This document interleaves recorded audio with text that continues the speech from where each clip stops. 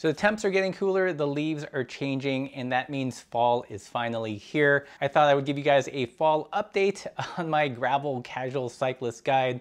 This is what I wear, this is what I like, some recommendations for cycling in these cooler temperatures. Welcome back, Pathless Peddlers, and if you're new to the channel, if you're into the non-competitive side of cycling, riding party pace, and living this up a life, you have found your people, hit that subscribe button. If you guys have been enjoying this content, consider supporting the channel. We've got some fun new merch, these party pace pins, and a gravel specific patch. So one of the first things I grab once the temperature starts to cool down is a base layer. I've been really enjoying this merino wool base layer from Surly. Actually, they sell base layers and wool jerseys. And this is my second season using this base layer, and it has stayed relatively soft and supple and is a great layer to sweat through but still stay warm. And big plus, because it's wool, it does fight odors. For when things are still in that transition to transitional phase where I don't need a full-on long sleeve base layer, I've been also wearing this REI merino wool base layer. A little bit easier to find at your local REI. Again, still nice, soft, and supple. I actually like to wear this on its own sometimes when climbing up to the top of the trails. You know, you get hot and sweaty, and this makes a good outer layer as well as a base layer. All right, moving on. So once things start dipping into the 40s and upper 30s, out comes the big guns.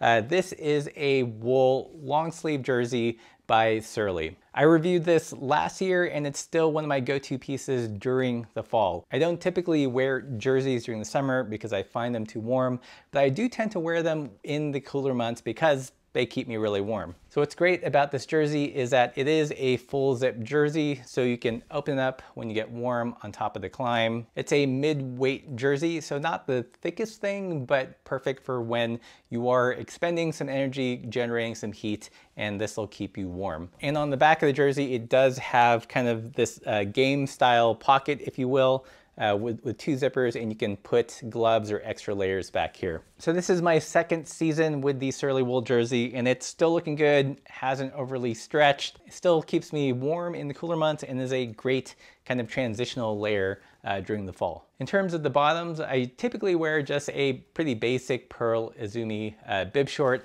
and still in the fall, I am still wearing these chrome Madrona shorts. I did a separate video on these shorts. They are a little bit on the spendy side at $90, but I have pretty much worn these shorts every single day during the summer. I got a review sample and actually bought a second pair because I love them so much. And between those two shorts, I've been wearing them the entire summer. They've still held up pretty well. There's no fraying at the hem. There is some slight discoloration from the sun because I've been wearing it every day, but otherwise it's held up its shape. Pro Madrona shorts, I don't know if they're back in stock yet, but if they are, definitely pick up a pair. One thing that I do add to the bottoms during the fall are some knee or leg warmers, and my favorites are the wool ones from Defeat. They're not too expensive. They come in two lengths, so if you want it to stop just below your knee or a full leg version that goes down to your ankle, they got you covered. They're pretty soft and supple, and their leg bands tend to hold pretty well as long as you put it beneath your bike shorts. It just keeps it in place a little bit better. So definitely my go-to. I like that you can wear these at the start of the ride when you're just warming up, and you can take them off when things start to get hot and put them back on the descent. So a great addition when you don't want to go full on, you know, full length bib short. Okay, so the next piece is this shirt. This is the Club Ride Shaka long sleeve top. I wear this pretty often casually, but do take it on rides as well. This is a great layer for when things aren't as cold where I would need the jersey, or a pretty casual ride or commuting around town where we're not drilling it on the bike. Again, this is my second year with this. I do really enjoy it. You know, I wear it a lot on the YouTube channel, obviously. I think my only real gripe with it is the chest pocket. It's got a zippered pocket here, and it's not quite big enough to fit a phone. I think in this day and age, in 2020, if you're gonna make cycling specific stuff, all the pockets should accommodate a phone. Other than that, great piece. You'll probably see it more often on the channel. Okay, so winding down to the last two pieces. This is a pair of pants that was sent to me for a review. I'm gonna do probably a longer review on it a little bit later, but it is by the brand Libsyn.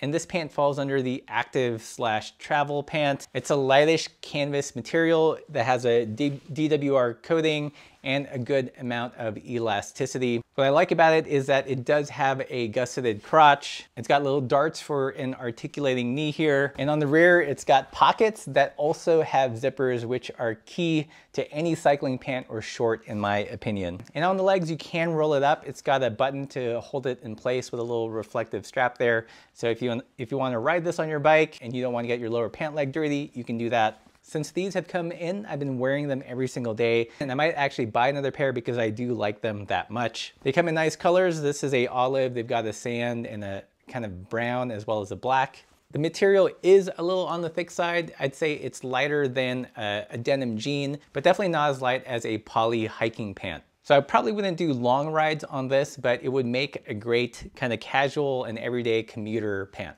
Another piece that was sent into the channel is this very luxurious, supple, and warm alpaca hoodie. I might just put this on.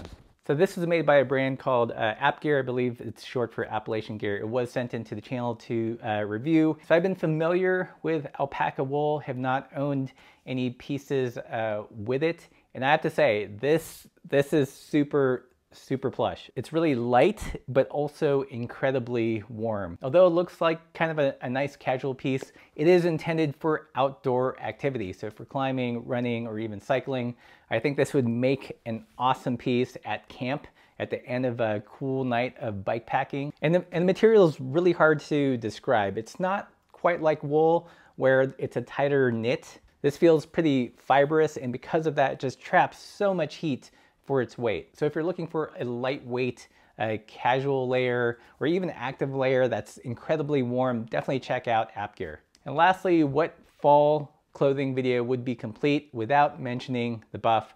That's right, it is buff season. So if you're not familiar, these are basically a neck gaiter that you put over your neck, and it adds an incredible amount of warmth. Sometimes I wear two, one around my neck and one around my ears, and it's amazing what that does in terms of body temperature. These of course come in synthetic materials as well as wool. And during the fall, I still pretty much wear the synthetic ones, but once it starts to dip into the 30s, the wool ones come out to really keep that heat in.